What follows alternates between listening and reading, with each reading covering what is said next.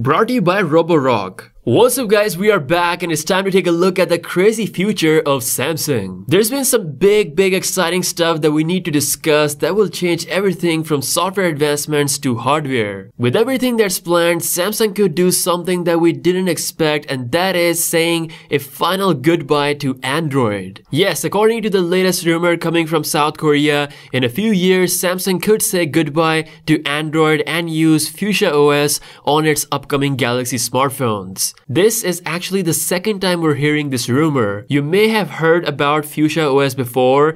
In case you haven't, Fuchsia OS is basically considered as a successor of Android. It's a new operating system that is being developed by Google that could run on future Pixel devices and Chromebooks. It's got certain developer level advantages over Android, like a better kernel, new toolkit for applications, basically the stuff that will allow Google to have even better control on their software combined with their own chip, in return giving users the best software experience. It seems like Samsung is very much interested in this project. There is a possibility that both companies are working on it. We have seen Samsung x Google this year at its best. They did a wonderful job creating the Tizen Wear OS for smartwatches, and not to mention Google doing a fantastic job by optimizing the software for the Galaxy Fold. Also, Samsung's major role with the camera hardware of the Pixel 6 series as well as the chip. These companies are working together, so like I said, it is possible that this may be another big Samsung x Google collaboration for the future. Now this is still years away, so we'll still have to wait and see what happens. Now before we talk about Samsung's crazy human eye camera project,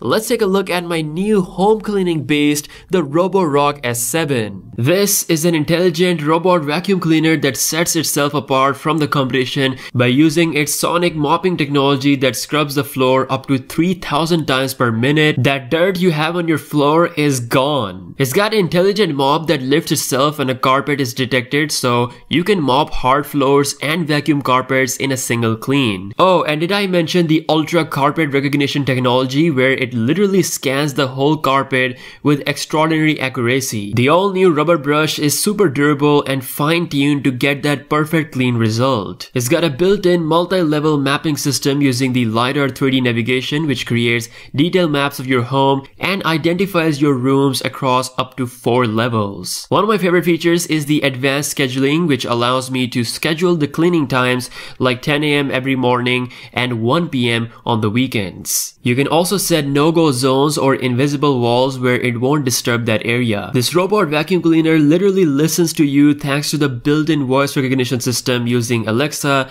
Google Home or Siri. And when all that cleaning is done, the auto empty dog feature allows the robot to collect the dust and dirt automatically, so you can keep cleaning for up to 8 weeks without having to worry about emptying the bag yourself. So I highly recommend you guys invest in Roborock S7. It made my life so much better. Check out my special link in the description down below. Now Samsung's end goal for the future is to match the megapixel count of the human eye, basically creating an insane camera sensor that has working very similar to a human eye. We've talked about this before, and recently Samsung made their plans clear during a press conference with Techno. Samsung said that this is their long-term goal and they will be able to achieve this in just a couple of years. Currently, Samsung is working on a 200 megapixel sensor, which they have officially announced as ISOCELL HP1. This sensor has yet to be shipped inside a smartphone. Very likely it's going to be a Xiaomi flagship phone in 2022 using this sensor. Now apart from Xiaomi, Samsung has also partnered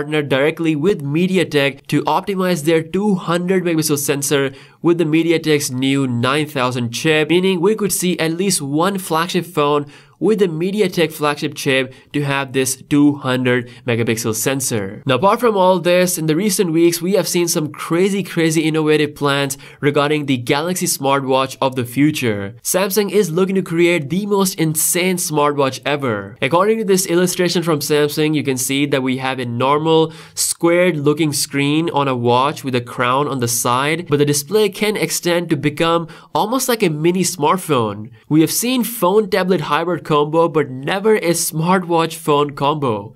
This is actual madness. The patent is said to be around 113 pages long. According to Let's Go Digital, this is the most detailed patent from Samsung that they've ever seen. Now, if you thought this was crazy, Samsung has another smartwatch patent that shows off a smartwatch with a rollable screen that slides to reveal the under-screen camera. Now, I don't know how useful this camera will be on a smartwatch, but this definitely looks pretty cool. Looking at these two patents, it's very clear that Samsung is definitely planning something big for the future of its Galaxy smartwatches. Along with the new technology and innovation, Samsung could say goodbye to Android and move together with Google to a brand new operating system for the betterment of the overall experience. Let me know what you think in the comment section below. With that being said, I'll see you guys later. Peace out.